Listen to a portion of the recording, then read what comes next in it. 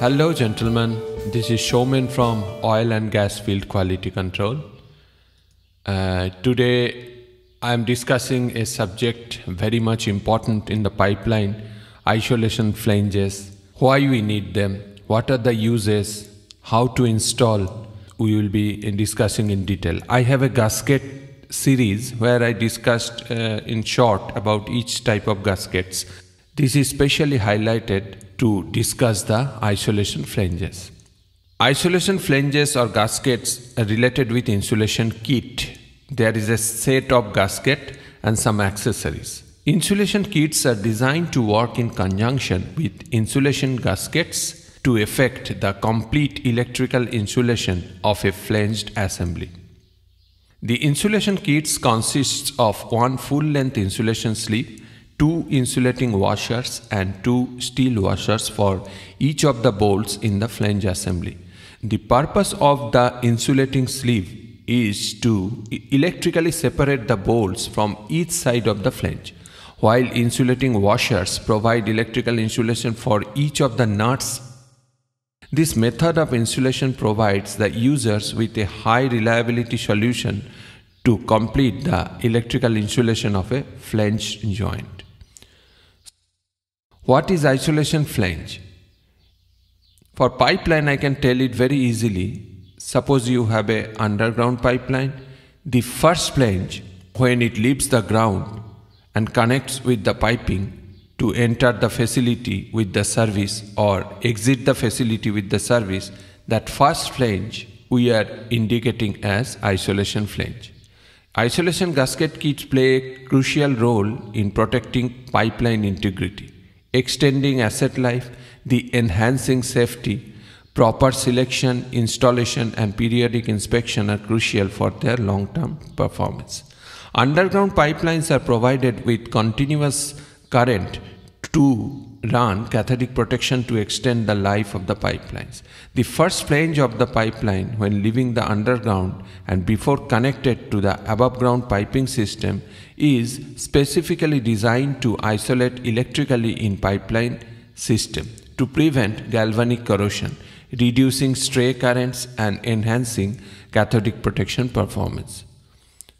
Why we need to isolate flanges? Purpose and uses of isolation kit. To isolate the flange electrically is the primary purpose of putting isolation gasket kit in between 2 flanges. To act as an insulator between dissimilar metallic flange to stop propagating corrosion in future, like carbon steel to stainless steel flange or carbon steel to alloy steel flange, where carbon steel corrodes. Pipeline application: to isolate sections of pipe work, dissimilar or similar metal, electrically in the cathodic protection system, thus preventing the electrostatic charge flow along the pipeline. Electrical leakage is called also CP drainage, as they remove the possibility of galvanic cell system creation. Components of isolation kits. What actually one isolation kit contains? You see, it is very clear from the photograph. So there will be a isolation gasket, there will be isolation sleeves, insulating washers and steel washers. Isolation gasket made from insulating material like phenolic, neoprene-faced phenolic, or high performance material such as G10, G11 and PTFE. Isolation sleeves, non-conductive sleeves fitted over the bolts. Insulating washers placed between the bolt head and nut and the flange face. And finally, the steel washers provide structural support and compressive strength to the joint assembly. What are the international codes and standards, and what are the types of testing we generally do after the manufacturing of isolation gaskets? The flange insulation gaskets and kits are sized according to the relevant flange specification, including ANSI, API, DIN, BS, AS, MSSP, etc. Flange insulation gasket kits are designed to suit ASME B 16.5 raised face, full face and RTZ or ring joint flanges.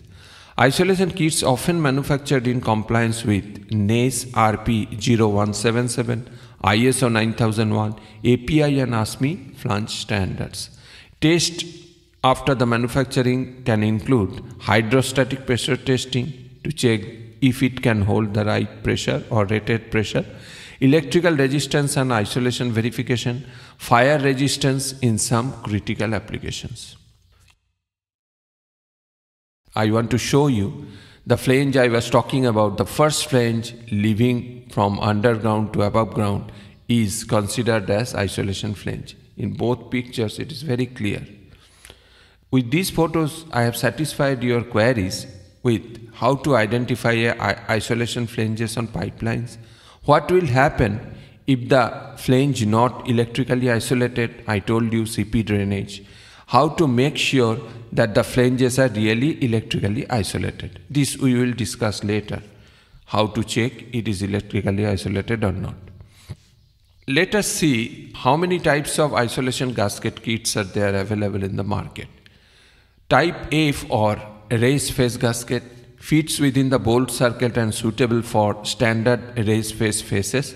Type F gaskets are made to fit and raised face portion of the flange only. As there are no bolt holes in the F gasket, the outside diameter of the gasket falls within the inside diameter of the bolt hole circle. Type E is a full face gasket with the same outside diameter as the flange and precision cut bolt holes in between. The design facilitates proper alignment of the gasket during installation. Type E gaskets are available in the plain face as well as a variety of high temperature materials. Type D or ring joint gasket designed for ring joint flanges includes specially shaped gasket to fit RTJ groups. Type D gaskets are specifically designed to fit into the ring group or ring time joint flanges. They are manufactured of a fabric reinforced glass epoxy phenolic material and a size 2 ANSI specification available in basic ovals as well as an octagonal shape. Also available in BX gaskets with pressure rating of 15,000 psi. And type O gasket, these are extra special as they feature an additional sealing element on both sides of the device. Generally made of PTFE, nitrile or Viton rubber and are available in both ring and full face design, type E and F as discussed above. Materials in short usually include phenolic, G10 or G11 epoxy glass, PTFE, Teflon, GRE or glass reinforced epoxy. Applications: oil and transmission pipelines, offshore platforms, refinery and chemical plants, water treatment facilities, cathodic protection zones. Type CS isolation gasket. Type CS flange insulating gaskets kits are specially designed for flange sealing and insulating in critical services. By the way, all these specific gasket instructions and informations I have collected from the website of Goodrig Gasket website. It is only being used for education purpose to have a specific knowledge how the gasket looks and what are the specifications. The specification highlighted in the square box here, you can read it in detail, but I will read the common specifications for you, like these can hold around API 15,000 psi service. It can be used. It is suitable for raised face, flat face and RTJ flange and in all pressure classes. The CS gaskets has been used all over the world because of its superior sealing characteristics and excellent dielectric properties. You can see the cross section and different parts of these gaskets. The FCS isolation kit is a fire safe insulation gasket that is a tight seal technology that limits hydrocarbon releases and spread of fire. It is suitable for mismatched RTF to RF flanges and can also be used for non-critical applications. The gasket is rated to 205 degrees centigrade operating temperature with zero leakage in API 6 FB fire tests up to 1500 degree Fahrenheit. Type FCS is specially designed for protection and ensures a high level of mechanical integrity. Style N isolation gasket. This is for the raised face until 600 pound. Type N is ideal for flange isolation and general sealing applications. It is suitable for use in raised face up to 600 class. Style N is made from rigid glass epoxy reinforced laminates which exhibits superior sealing abilities and excellent dielectric and high compressive strength. Materials such as PTFE may therefore be used as sealing elements, dramatically increasing the ability to match gasket materials to service conditions.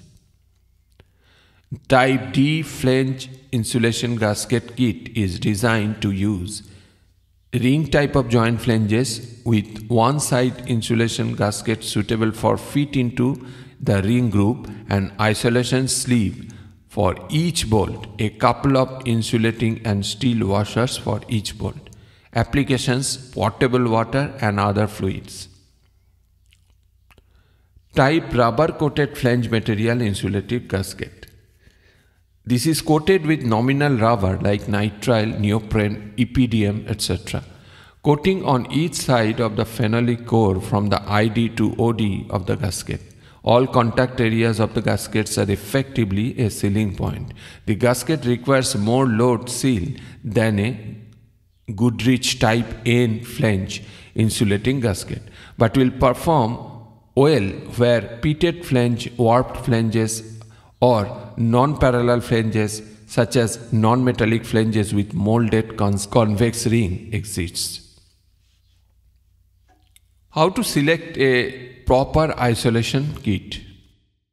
After reviewing all gasket types, the criteria to select right type of gaskets for insulation are basically based on the following considerations: operating pressure and temperature, chemically compatibility with the process or medium, and electrical resistance requirement, also the flange type and class.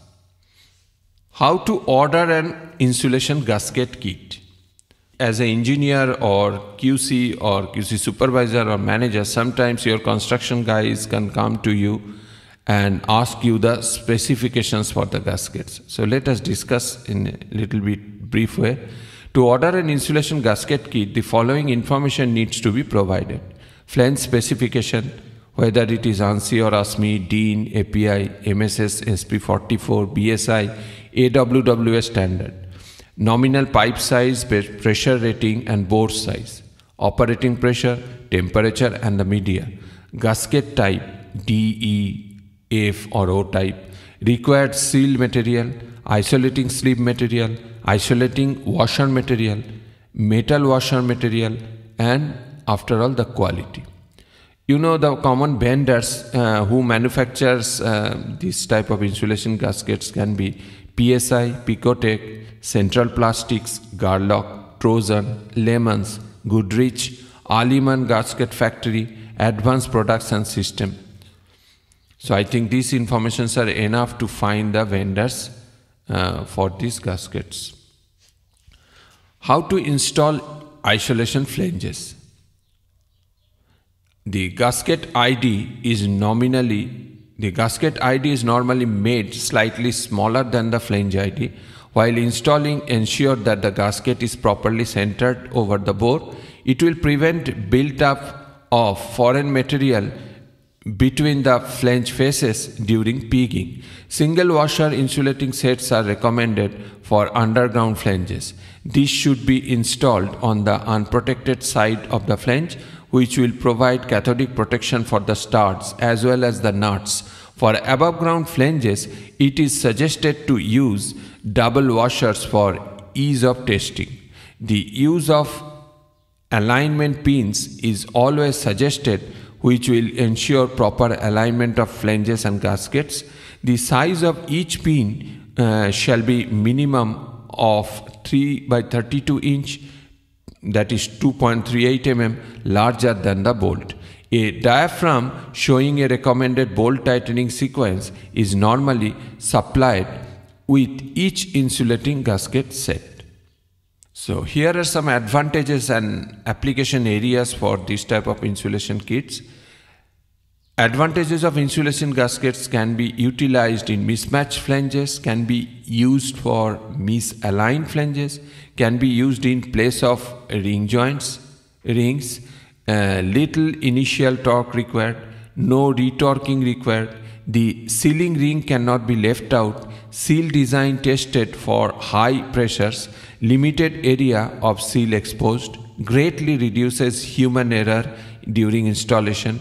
Compensates pressure fluctuations, compression changes, vibration, temperatures, etc.